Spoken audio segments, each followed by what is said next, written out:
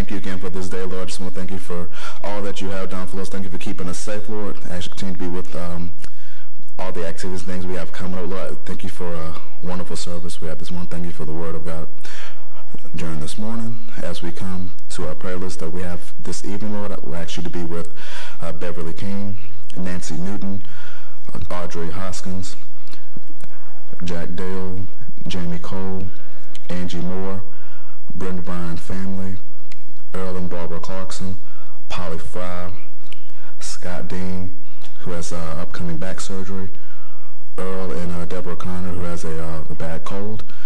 I actually continue to be with Linda Durham, Judy Snow, who also has back surgery coming up, Amy Grafton, Cindy Rutherford, Maureen Johnson, Joyce Miles and family for the loss of his brother, Angie Oakes, Bonnie Raines, Liz Thompson, Evelyn Watlington, Connie Wiles, Irene Bell, Gary McCullum, Vicky and Robert Reed, Mike Tickle, who's sick at home, Eston Lewis, who's also sick at home, Steve and Sheila Richardson, who has a doctor's appointment tomorrow, Jessica Bissell, who's sick in the hospital, and for the families of the fire in New York. Lord, I just want to thank you again for this opportunity to come and lift up prayers into you, Lord, knowing good and well that you'll answer them according to your will, Lord. And it's in your name I pray. Amen. Hey. Is it you? Yep. Oh, walk out,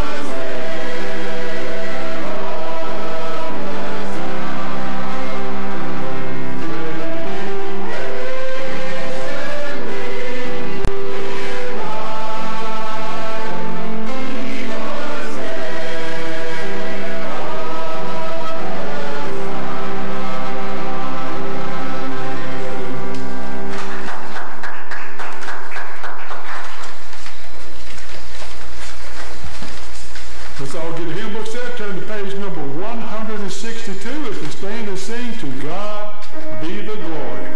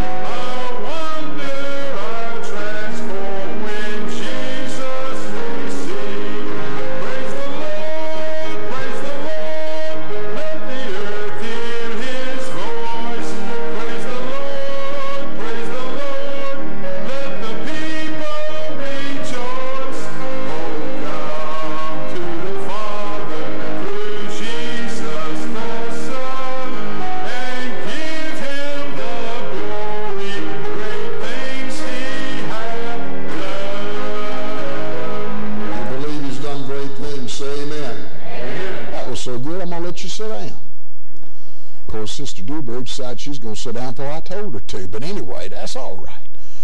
Y'all happy to be in church? I'm happy to be anywhere dry. We definitely got a church full of Baptists tonight. Everybody's in the back. Back row Baptists, full-blooded. Ushers, come. Let's take our offering tonight. Let's be faithful in giving back to God as He's blessed us. God loves a cheerful giver. Say amen. You look that Greek word up. In the Greek New Testament, it means hilarious. So, ha, ha, ha. Let me give you some offering. See, he's not even paying attention. Let's give tonight and let's be faithful in our giving. Father, we love you tonight. We thank you for loving us.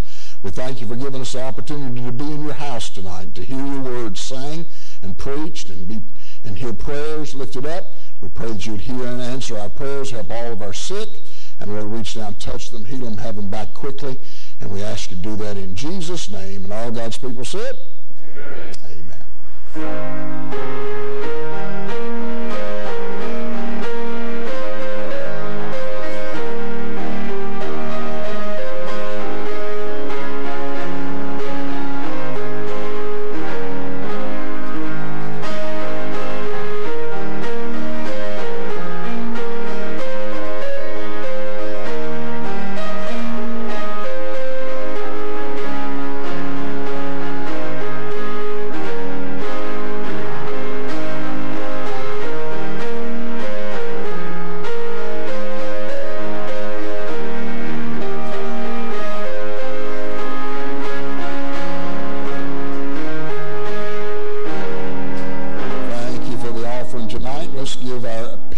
us a hand. Appreciate it, Angie. Take your Bibles and turn to Ezekiel 22, verse 20. Put your finger there, and then go to Deuteronomy chapter 9, okay? Ezekiel chapter 22, verse 30, and then go to Deuteronomy 9, 26. Aren't you glad Diane has got rid of her frog? Y'all can do better than that. Aren't you glad Diane got rid of her frog? Amen? All right, Diane's going to sing before the message.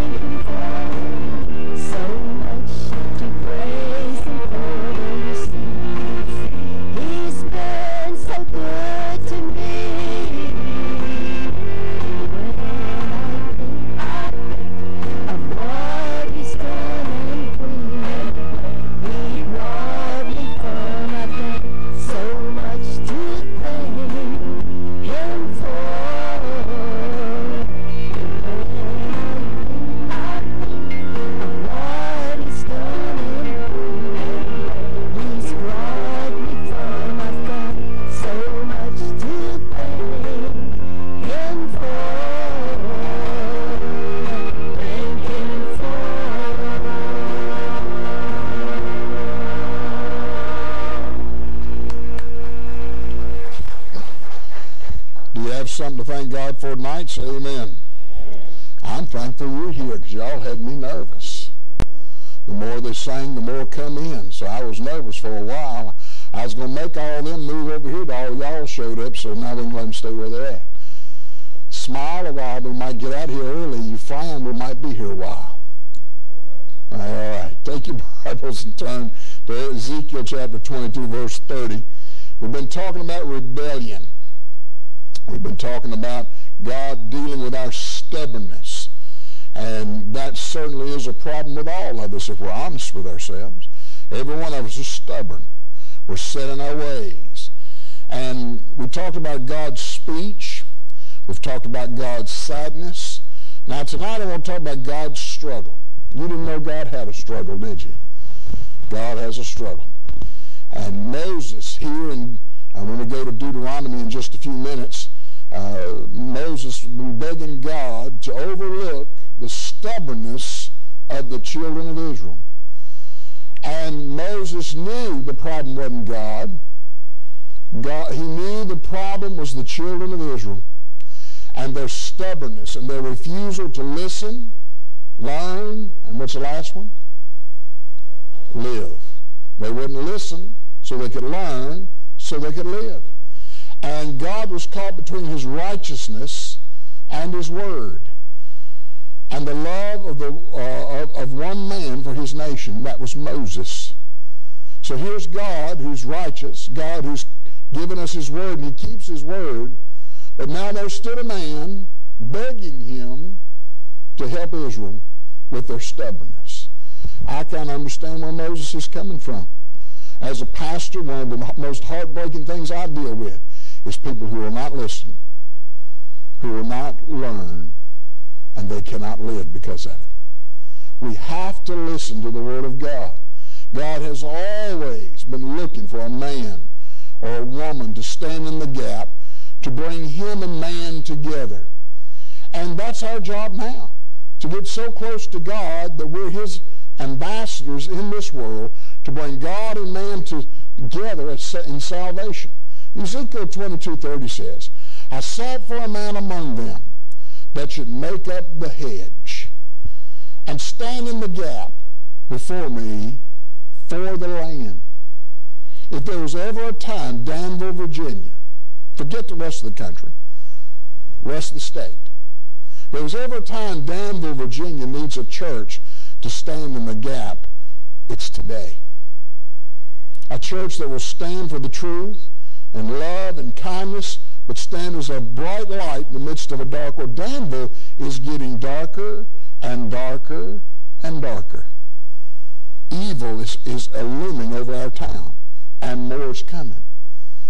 And if we don't start shining this light as bright as we can, it's going to take over.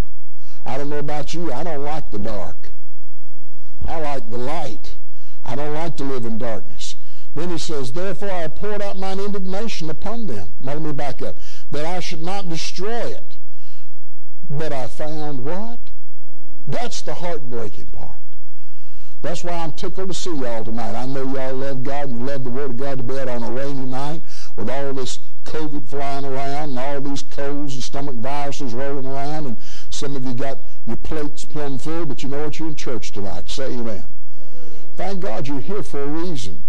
And you could possibly, no, I mean you could be that man or woman standing in the gap for God where you live, where you work, in your family. He said, therefore I poured out my indignation upon them. I have consumed them with the fire of my wrath. Their own way have I recompensed upon their heads, saith the Lord God. God's a righteous God, and God has to keep his word. And if we don't repent, there's going to be trouble. It's our job to be convicted, confess, repent, and return to God. Now, go back to Deuteronomy chapter 9 now. Let's talk about Moses for just a few minutes. Moses had a request for forgiveness. In Deuteronomy 9:26, this is Moses, prayed therefore unto the Lord.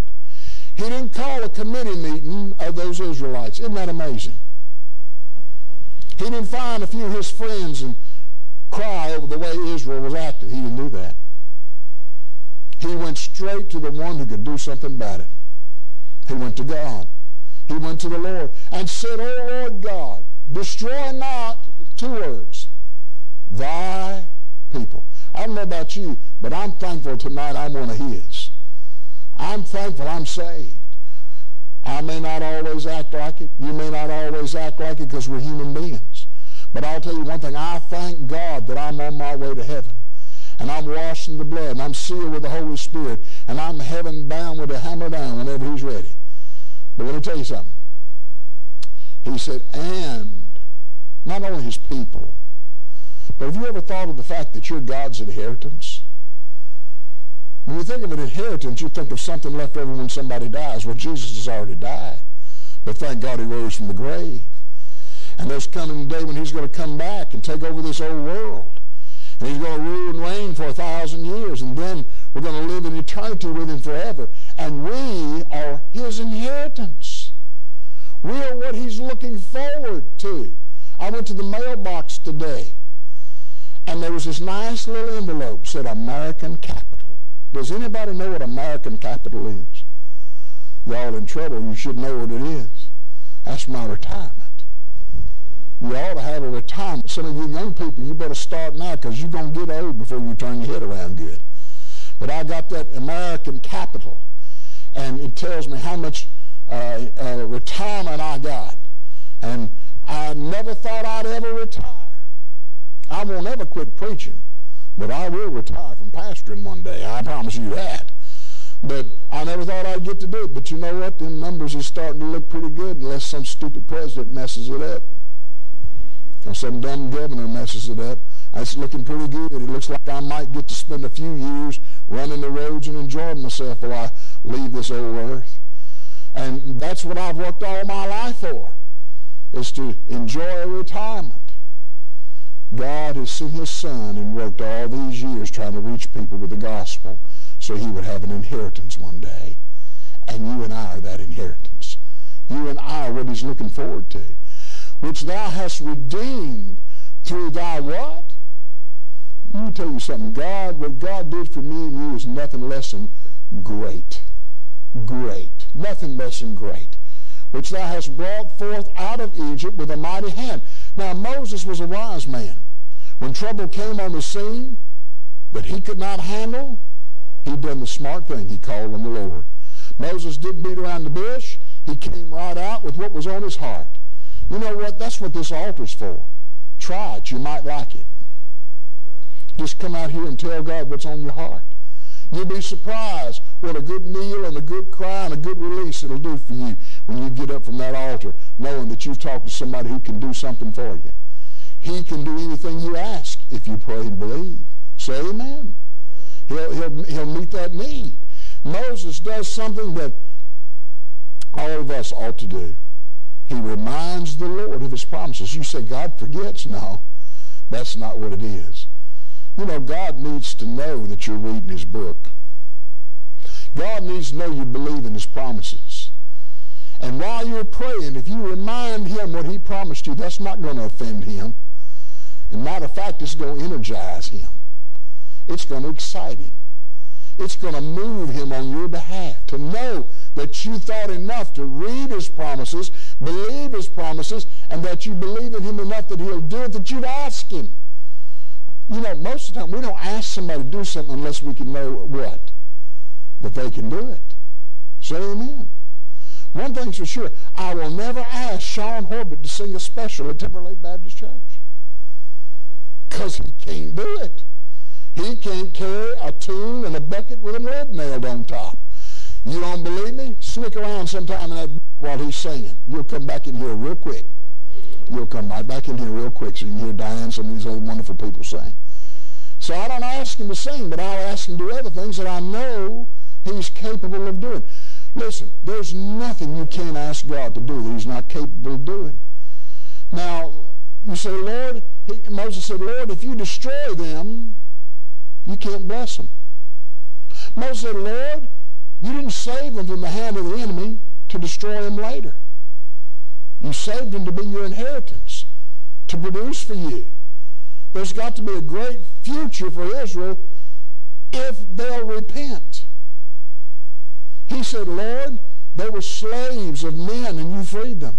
They are now slaves of themselves, and Lord, you can do it again. I'm glad God can do some things again. Amen? I'm glad he can forgive us again and again and again. I'm glad he can use us again and again and again. I'm glad he can bless us again and again and again.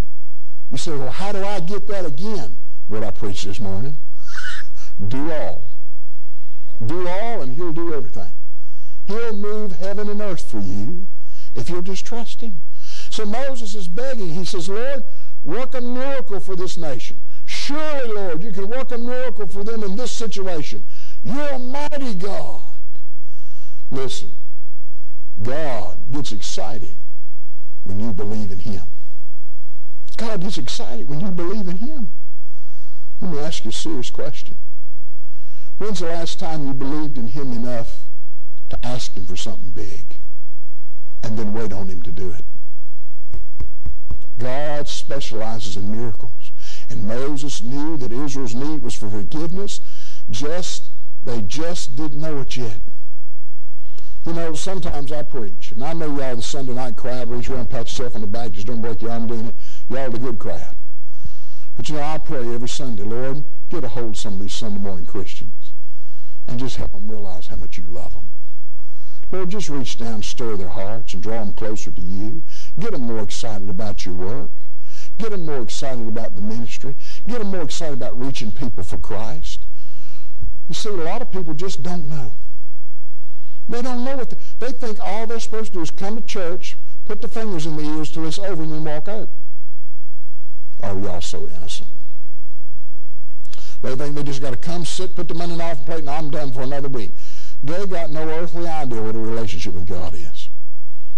A relationship with God is, listen, when you got married, you didn't stand before the preacher and say, I promise to love him and love her on Mondays, Thursdays, and Saturday. The rest of the time. You ever been to a wedding where they said that? If you did, you was at the wrong place. That's a bad wedding to be at. You promise each other till death do you part. Do you really know what to death do you part really means? Every day, all the time, all the way. I don't understand these men and women come in my office and tell me, I got to have a boys' night out. I got to have a girls' day out. You didn't get married to have a boys' night out and a girls' night out. You got married to be with that person till death do you part. That ain't popular preaching, but it's the absolute T-R-U-T-H. It's the truth. You say, well, preacher, I done been married to him long enough. I don't want to be with him all the time. Tough tiddlywinks. You made a decision a long time ago you got to stick with. You better teach these young people back there you don't get married to get in to get out. It's till death do you part. And folks, I'm here to tell you, you didn't get saved just to go to love God one day a week and serve God one day a week. You ask him to save your soul not till death do you part, but forever and ever. Amen. And I'm here to tell you, the most important truth that we need to know tonight is that we need to love him as much as he loves us. We need to trust him and put our faith in him. Now, I've got to move on here. Man still needs rescuing today. Christians still need rescuing from themselves today. The battle of the flesh is real. It's running wild and rampant. And I want to share with you real quickly 4 things about the word flesh. I want to show you what the word flesh says about men, what the word flesh is with the Father, the Son, and the Holy Spirit. First of all, men. 1 Peter chapter 4, verse 2. That he no longer should live the rest of his time in the, what's that word? Flesh. To the lust of men, but to the will of God.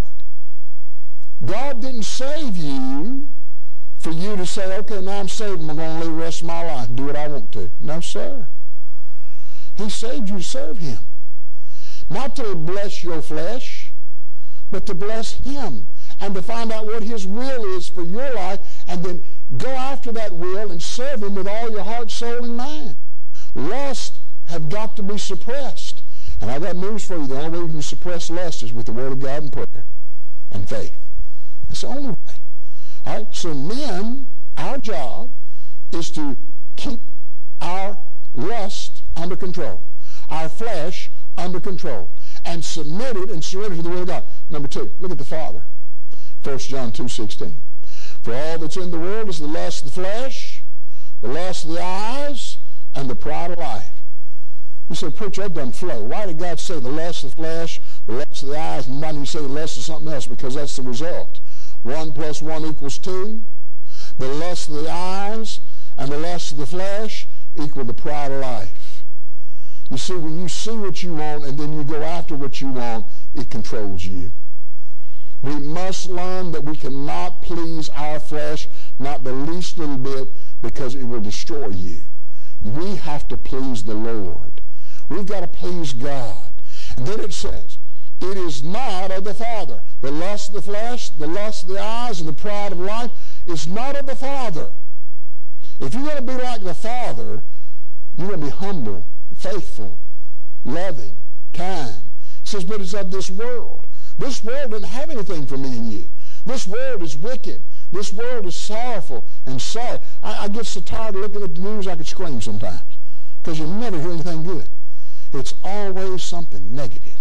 It's always something bad has happened. I mean, this afternoon in the paper, I saw where 2 or 3 little children had been killed in certain circumstances. That's bad news, folks. Amen. That's horrible news. Little children. Someone told me before church, how many people died? 19? 19 people died in a fire in New York City. Mike was telling me another bunch of people died in Philadelphia last week. It's bad things happening everywhere.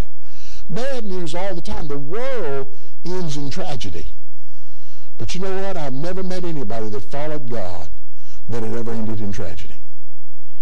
I look back at Noah Fry. They're going to bury him Thursday. And I was reading, they put an article in the newspaper, I think it was this week in Lexington, called him the Prince of Preachers. I said, amen. The newspaper finally got something right. Say amen. He was the Prince of Preachers. But let me tell you how much Noah Fry loved God. Noah Fry told the people 20 years ago when they talked to him and interviewed him, they said, when are you going to retire? He says, preachers don't retire. They don't retire. They serve God till they die. Noah Fry had COVID last year, congestive heart failure, and a couple of other problems along the way. I think he'd been in the hospital 4 times in the last 12 months. 91 years old. But in the midst of all that, he and Polly were going to change around, and they were going to start staying in motels so they wouldn't have to drive that big motorhome everywhere. Polly looked at him after one night in the motel. She says, you either get me another camper or I'm through. I ain't staying in these motels. And you know what Noah Fry did? He went out and bought another one. Say amen. Never got to use it. But let me tell you what his intent was. I had lunch with him 2 weeks before he died. Wendy was sitting right there. And Wendy will tell you, his intent was, Brother Walter, I'm going to Lynchburg next week and preach. I'm going back on the road in January, and I'm going to go back to preaching in January. He had no intent of giving up. He was going to serve God with every breath that was in his body. Matter of fact, the reason he cornered me that day for lunch is he wanted 2 more cases of his books. He wanted 2 more cases of his books. What are you trying to say, preacher? He was not of this world. His eyes were on the Father. Say amen. And he was dedicated to serving God. The world passeth away and the flesh thereof, but he that doeth the will of God abideth. His body's done, but you and Noah Fry is dancing all over heaven. He's shouting all over glory. He's doing fine today. Men, they go after the flesh. The Father has nothing to do with the flesh. What about the Son? Put ye on the Lord Jesus Christ and make not provision for the flesh to fulfill the lust thereof. Do not make provision. In other words, don't get so close to it it can bite you. But you know what we do as Christians? We try to see how close we can get to the flame without getting burnt. And I got news for you. You cannot. Don't. If you know what your sin is, that does so easily beset you, and you know how easily you fall into it, don't go near it. Don't allow it in your life. Don't go close to it. Don't make provision to fall in the hole you know you're going to fall in. It's important. Now, I'm proud of myself in the right kind of way. I went home this afternoon. I got on the scales. 1 week I've been on my diet, and I was in intercessory prayer. I didn't even eat breakfast this morning before I got on them scales. I slammed to death because I had done a couple of things this week, and I fell in the hole. Y'all don't fall in holes? You need to come to this altar because you're lying. You do. I didn't fall in the bad hole, but a little one, but I fell just the same. And I was scared to death to get on those scales. I had been put on the holidays. I hate to admit this, but I'm at the altar, so I might as well go ahead and do it. I had put on 20 pounds in 3 weeks. And I knew them 20 pounds had to come off before I go back and see the doctor. Some of y'all need to go to the doctor so you'll understand what I'm talking about. So I got on them scales. I made sure Wendy and Brandon, I made sure even Charm weren't around. I hit that button and I stepped up on them scales. And I've learned one thing about them scales. If it takes them a long time to go beep, Walter's in bad shape. I'm in intercessory prayer, holding on to my desk, holding on to the walls, and hurry up, beep quick. But it took its time. When that thing got done, old Walter was shouting, no. In 1 week's time, I lost 14 pounds. I said, thank you, Lord. And then the devil says, now you can have spaghetti for supper. Don't make provision for I still got 5 more to go, honey. And that first is easy. It's the second end that's hard to get off. If you ever lost weight, you know what I'm talking about. If you want to win, you don't make provision for the flesh. Why? Because the Son, listen to me, the Son, look at Romans 13, verse 14. The Son, but put ye on the Lord Jesus Christ, and make not provision for the flesh to fulfill the lust thereof. In other words, look to Jesus, the author and the finisher of your faith. Look to him. He'll help you. And if you don't need help, you're delusional. There's not a person in this room don't need God's help tonight. Not a one of us. We all need God's help. The men have the problem of the flesh. The Father is not of this world. The Son has set an example for you to follow. Now what about the Holy Ghost? Look at Galatians chapter 5, verse 16. This I say then, look, walk in the Spirit. Didn't say flesh. Do you know how hard that is to walk in the Spirit? It is H-A-R-D, to walk being controlled by the Holy Spirit of God. And ye shall not fulfill the lust of the flesh. We say, preacher, how do you walk in the Spirit so you don't fall in the holes of this world the flesh has created? By surrendering to the Holy Ghost. Well, preacher, how in the world do you surrender to the Holy Ghost? I told you this morning. Do all. Do all. That's how you surrender to the Holy Ghost. I know this morning's message was not one of them shouting messages. I knew that when I got into it. But you know what? It's one of those necessary messages. Because if you don't do all, you're going to fulfill the lust of the flesh. You have to submit and surrender to God the Father, God the Son, God the Holy Spirit. You've got to surrender, submit, and serve. And you won't fulfill the lust of the flesh. I promise you, you submit and surrender, and you commence to serve, and you ain't got time to get in the flesh. You got too much to do for God.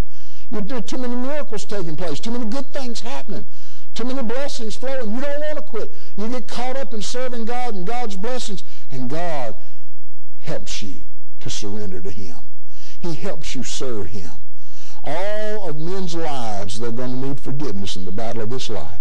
Forgiveness is a necessity.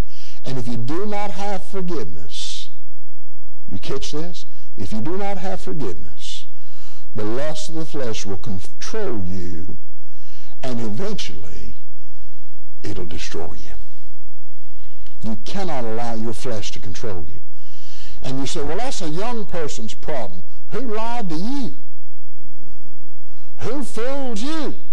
You won't battle it from the day you're born till the day you die. Hey, it's a problem that we all face. God's struggle is the request for forgiveness. Now look at B. Remember the faithful. Deuteronomy 9:27. Moses said, remember thy servants, 3 of them, Abraham, Isaac, and Jacob. Moses reminded the Lord, though there were a lot of unfaithful Jews around, unfaithful men and women at the present moment of Moses' life, he said, listen, I want to remind you, Lord, that the fathers of the faith, those in the past were faithful servants looking for the promise. And they made mistakes too, and you had to forgive them. And they repented and turned around, and look what they did for you. Now, Moses wasn't reminding God of anything God didn't already know. But Moses was telling God, my hope is built on your forgiveness. My hope is built on your love. My hope is built on you being able to work with your children. Real quick, we'll cut it off and we'll come back and finish it in 2 weeks. What about Abraham? He was faithful in sacrifice, willing to give all to obey the voice of God. Now, if you've ever had a child, you know how impossible it would be to lay that child on an altar and sacrifice him like an animal. But Abraham was willing to do whatever God said do, because if he did it, God would raise him up and bring him back, because God had made him a promise. He was willing to sacrifice his own son to obey God. Let me ask you something. When the preachers preach and the Sunday school teachers teach and God's speaking to you about something you need to give up in your life, did you give it up? That's a sacrifice. It's a sacrifice.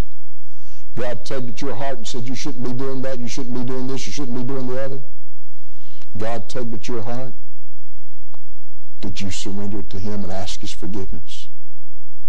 You see, Abraham was willing to give his only son if that's what God asked him to do. God's going to ask us all to give up some sin. We need to do that. Then, what if God asked you to change your plans for him? Easy preaching, hard living. What if you've got your mind set on what you want to do in your life, you've got something you're looking for, and God spoke to your heart and said, change your plans. Change your plans. This don't mean anything to you, but it means the world to me. I used to love to take pictures with a camera. You can ask my wife, I got one whole cabinet in my house, ain't nothing but pictures. Pictures, pictures. I used to love to take pictures. I bought me a Pentax camera. That was way for some of y'all's kind. All y'all know is these phone cameras now. Now, I spent $500 on a Pentax camera. I had took journalism in high school, and they taught me how to use the camera and take pictures and all this kind of stuff. I love taking pictures. One night, a missionary came to our church, and he said, I want y'all to pray about something. I need a camera to take pictures when I go to the mission field so I can come back and show slides. Y'all already know what slides are. That's for your time. Got to come back and show slides of what we're doing so I can raise support and go to the mission field. God reached down to Temple Baptist Church on the 4th row on the left and tapped me on the shoulder and says, your camera's in your car. I acted like I didn't hear him like some of y'all did. Come on, shout. You know I'm telling the truth. I ignored him and God reached my shoulder. He said, your camera is in your car. I said, Lord, I spent $500 on that camera. I love my camera.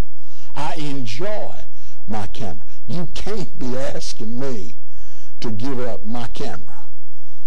God said, I'm asking. I done got in my car. I done got through the invitation, holding my breath, stubborn. Done got in my Dodge Valiant. How many of y'all remember what a Dodge Valiant is? That's a long time ago. I got in my Dodge Valiant, cranked that thing up, and the Lord said, I'm not going to bless you till you give him that camera. I put it in reverse, backed up, heading up the hill to the stoplight. God said, I mean what I'm telling you, big boy. I turned the car around, drove back down to the building, parked where I had parked, got out the car, grabbed the camera, went in. I looked for Bill Gallinotto. I said, Bill, here's your camera. I didn't stay around. I didn't stick around for a thank you because I would have probably took the camera and went back to the car. I loved that camera. But I knew he needed that camera worse than I did. He needed it worse than I did. I had to make a sacrifice. God asked me to make a sacrifice. If I'm lying, I'm dying. It wasn't 6 months later. Dr. Jerry Falwell come in Walmart, come in McDonald's. I was working. There's a hard rule at McDonald's. You don't let nobody behind that counter. Nobody. If you do, it didn't matter if you was an employee, a manager. I was a swing manager trying to get first assistant. Jerry Falwell come to the counter and said, Brother Walter, how he knew my name, I will never know in a million years. But they said once he knew your name, he never forgot it. He said, Brother Walter, I need to use it. This is before cell phones. Cell phones didn't even exist. He said, I need to use your phone. It's an emergency. I swallowed hard. This is a man's I'm going to get my diploma from. But I knew the guy would write my paycheck, wasn't going to sign my paycheck if I let him behind that desk. And if I didn't let him behind that counter, I might not get a diploma. I was in a mess. Then Jerry said, I'm no keto person. I said, come on around and use phone, but Dr. Falwell, help yourself. I let him come back, and he made his phone call. He'd come back, and he had a hand. I ain't never seen such a hand on a man in my life. He put his hand on my shoulder. He said, thank you, Brother Walter. I won't forget this. I thought to myself, I hope everybody forgets this, because everybody in the store done seen Jerry Falwell come behind the counter and use the phone. I was in trouble. Went to the mailbox at school. Usually all you get in the mailbox at school is a bill or a report card. That's about it. But there was a note in my box. Dear Brother Walter, your bill has been paid. He paid the rest of my school bill for me. It was a whole lot more than a Pentax camera. God doesn't forget when you make sacrifices to Him. Amen. Faithful sacrifices. Abraham was a picture of the Father in heaven who had let his son die. He was willing to let Isaac die. But God set a ram in the thicket, and an angel to stop his hand. Number 2, Isaac. Abraham was faithful in sacrifice, but Isaac was a faithful son. You see, Isaac was the one laying there. And he wasn't no little baby or no little boy. He was almost a grown man.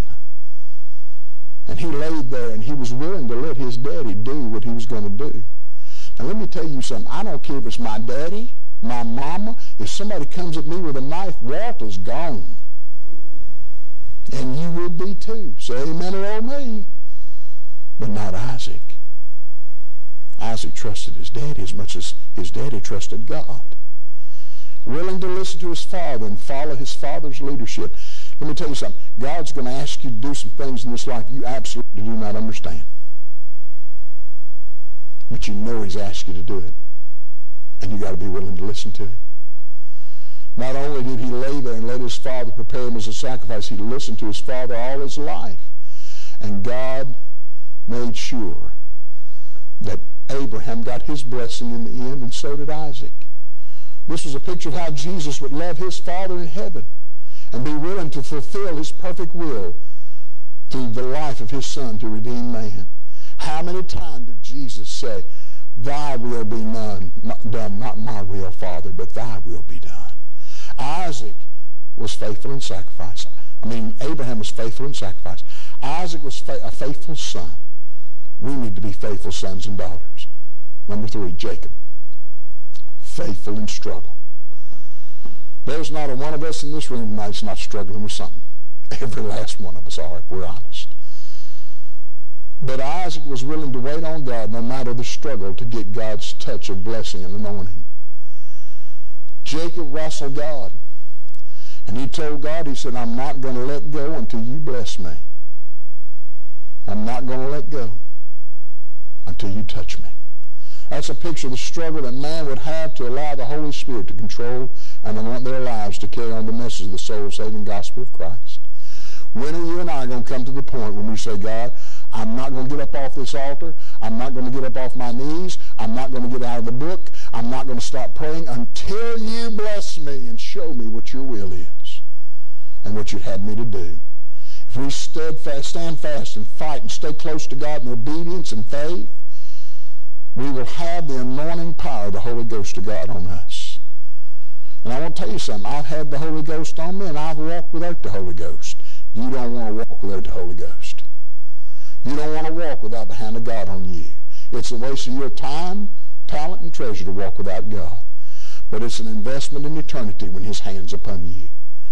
Just as God honored the faithfulness of Abraham, the faithfulness of Isaac, and Jacob, He'll honor faithful Israel and a faithful church. I close with this, Hebrews chapter 6, verse 10. For God is not unrighteous to forget your work and labor of love. Did Abraham make mistakes? Look at all the Arabs in the world. Yeah, he made a mistake. Did Isaac make mistakes? Yes, he did. Did Jacob make mistakes? He was known as a trickster. Yeah, he made many mistakes. But the same God that forgave Abraham, Isaac, and Jacob will forgive me and you. The same God that blessed Abraham, Isaac, and Jacob wants to bless me and you. You believe that tonight? I certainly do. It says, have showed toward his name, and that you have ministered to the who? It says saints, it doesn't say self. Bless the saints, and do minister faithfully. And we desire that every one of you do so the same what?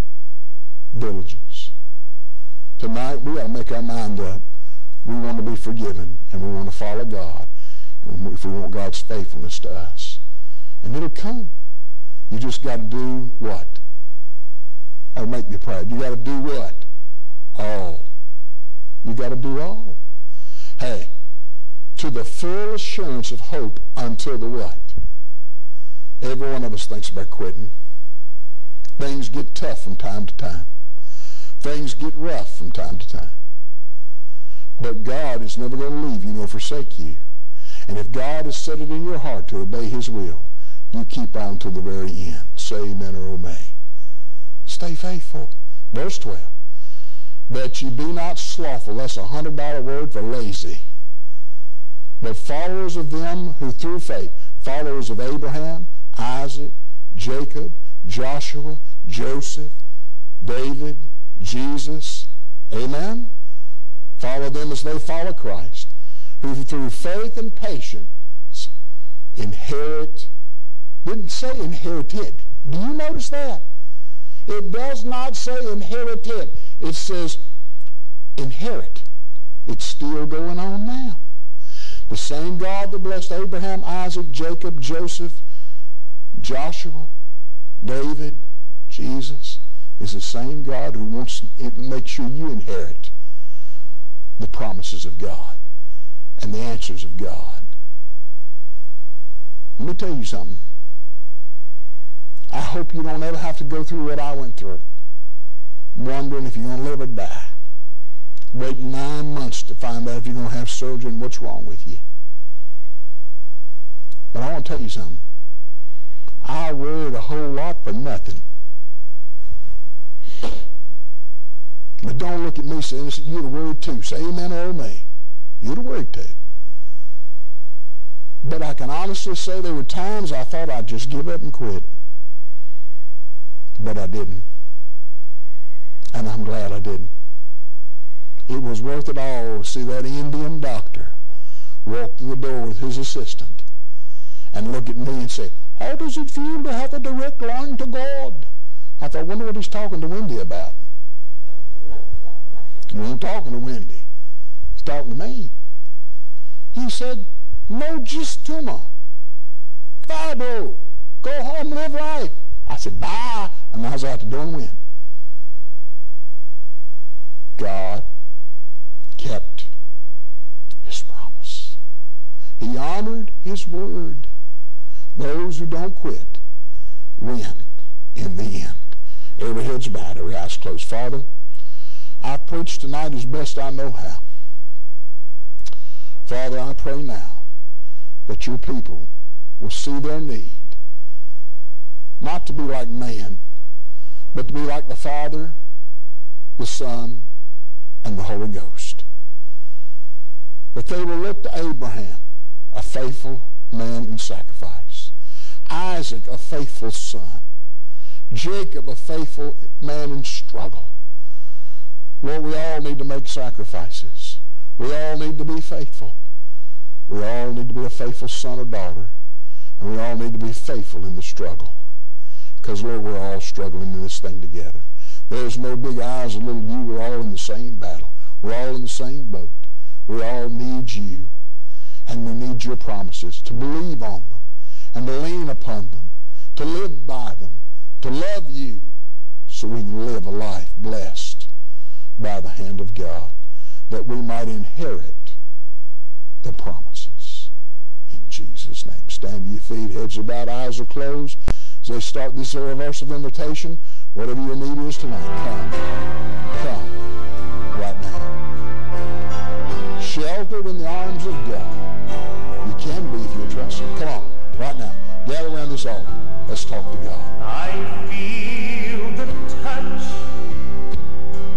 of hands so kind and tender. They're leading me in paths that I must trust. I must trust. I'll have no fear, for Jesus walks. Best friend you'll ever have, Jesus. And I'm sheltered in the arms of God. Soon I shall hear the call from heaven's portals. Come home, my child, it's the last mile you must trod. I'll fall asleep, but I'll wake up in God's new heaven. Sheltered safe within the arms of God. So let the storms rage high, the dark clouds rise, they won't worry me, for I'm sheltered safe within the arms of God.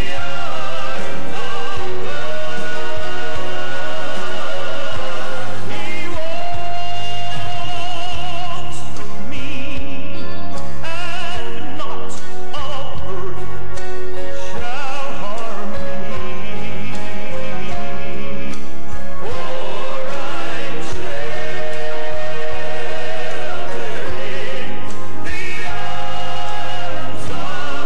I'm sheltered in the arms of And all God's people said, Diane, would you come to stand down front? And Vicki, would you come stand with Diane? Would you do that for me? Would you do that for me? We're going to close and have a special word of prayer for Vicki. We're going to ask God to bless her this week, be with her. I'm glad we got a God who understands all, don't you? He loves us and can work miracles. Father, we come to you tonight thanking you for the grace of God. You said in your word that your grace would be sufficient. And Father, we have to believe that. Lord, we have to believe that, Lord, you're in control of all things. And Father, tonight we ask you to reach down and just be with Vicki and Robert. Lord, work miracles for them. Father, we ask you in Jesus' name to do that which only you can do. And Father, we pray that, Lord, your grace will pour out upon them, your strength. I pray the promises of God will be yea and amen to her. And Father, I pray that, Lord, you'll walk with her every step of the way, and Robert. And Father, we pray in Jesus' name tonight that you'll be that God of all comfort, that God of all miracles.